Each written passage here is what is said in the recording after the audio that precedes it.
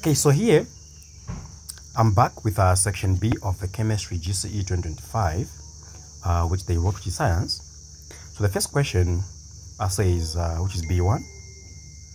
There are various challenges caused by chemical industrial activities, all right, of which we know. State one challenge caused by chemical industrial activities. Again, instructions are part of the exam. They're talking about industrial activities. Now, they don't want you to state the industrial activity. They want you to state the challenge which is caused by that industrial activity which you want to state. All right. So number one, there are quite a lot. For example, you can say they cause air pollution.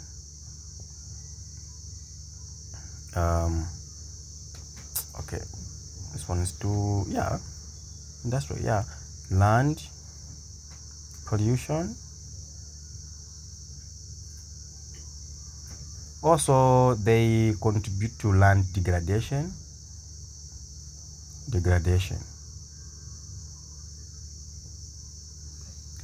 Suggest a method you would use to minimize the challenge that you've stated. So based on the challenge that you've stated, suggest a method, all right, that you would use to minimize that same challenge.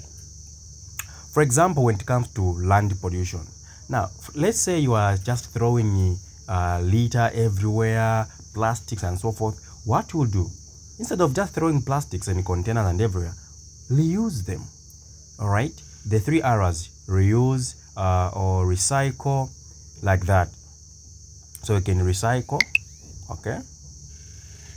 You can recycle, all right? You can also reduce. You can also reuse, okay? Yeah. The products that you are making. The 3 R's, you remember them, right? All right, so B says the models labeled A, B, and C are for the 3 states of matter. The melting and the boiling points of substance E are also shown in the table as follows.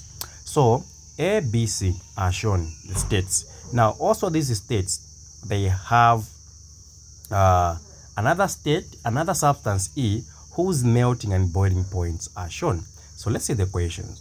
Which model represents the state of substance E at a temperature of pure melting ice?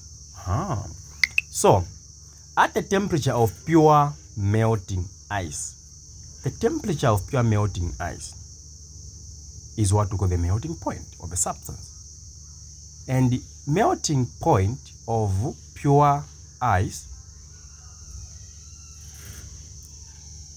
when ice melts, where does it go? It goes to liquid. So it should be B. Simple as that. A temperature of pure boiling water at sea level. Now, when water is boiling, right, it undergoes evaporation and finally it turns into what? Gas. Meaning C is the correct one.